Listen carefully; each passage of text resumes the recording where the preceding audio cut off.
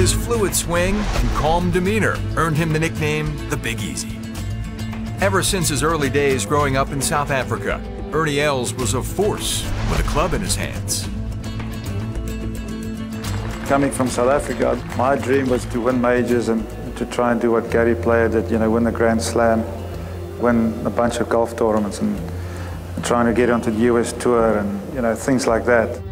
Since the first time we played together when we were 14, been sort of rivals, he was always the guy to beat.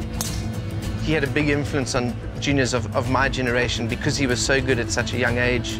He's still carrying the flag for South African golf right now.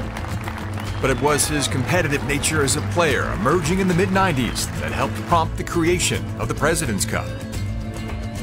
He's great value when we play on the President's Cup team. He's played on nearly every President's Cup team.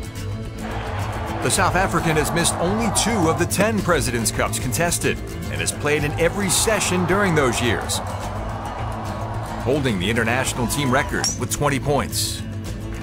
I have so many memories of playing with him in President's Cups and lucky to be his partner there and ride on his coattails.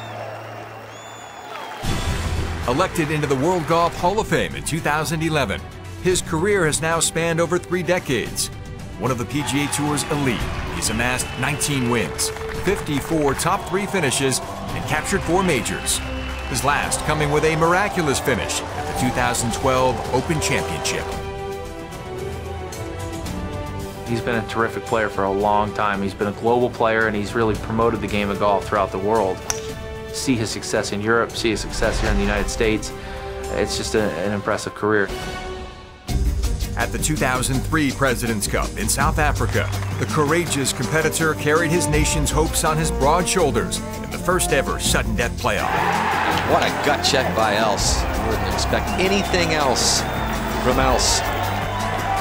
After matching pars on the first 2 holes against Tiger Woods head-to-head in the waning light, Woods sank a clutch 15-foot par putt.